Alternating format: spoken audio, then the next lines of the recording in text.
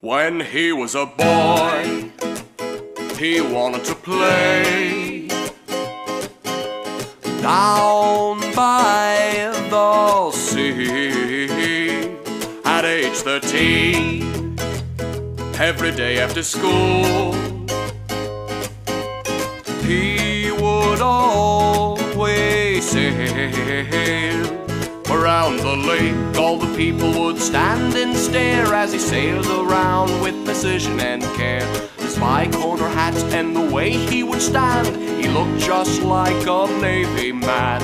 All the townsfolk would gather and say and sing away, Captain Albert Alexander, you'll be a brave seafarer someday. But that Captain Albert Alexander,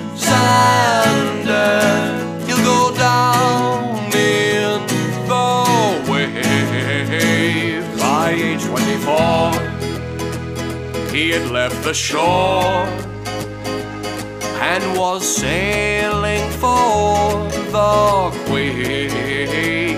On a dark starry night, Albert awoke to the sound of his captain screaming as he was drowned. The Navy crew was taking a lick. Pirates had invaded the ship, but Albert with one aimed harpoon ignited their rum with a spark, and soon flames drove the pirates away. The Navy said, Captain Albert Alexander saved his crew from pirates' slaughter. But that Captain Albert Alexander, he'll go down in the water. Now everyone dance, dance, dance.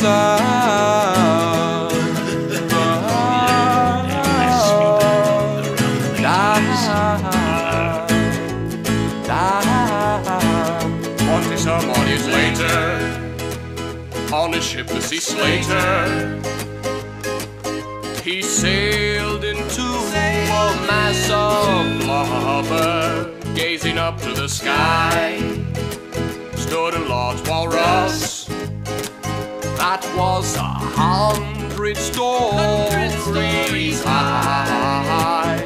It meant no harm, the walrus was in a great deal of pain. It suffered from a tusk with tooth decay. Albert threw his anchor round its tusk. With a little bit of pulling it was out by dusk. The walrus thanked Albert and sang as he sailed away, Captain Albert Alexander, friend to sea urchin and me. But that Captain Albert Alexander, he'll go down in the sea.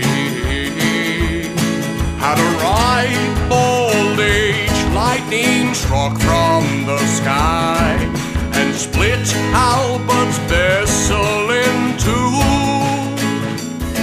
100 men fled for their lives on rafts across the ocean blue. Albert stood at the stern of his ship. A giant octopus had him in its grip. A vortex of spiraling death below grips, and sharks and electric eels all made the trip to see Albert sink to the bottom of the sea.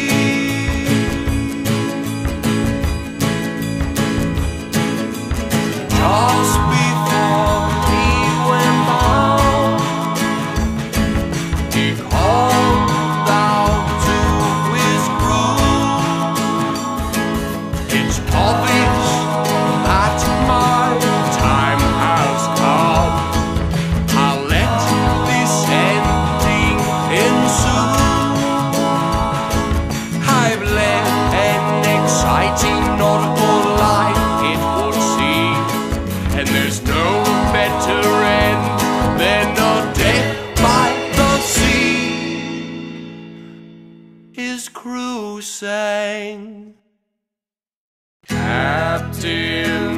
Albert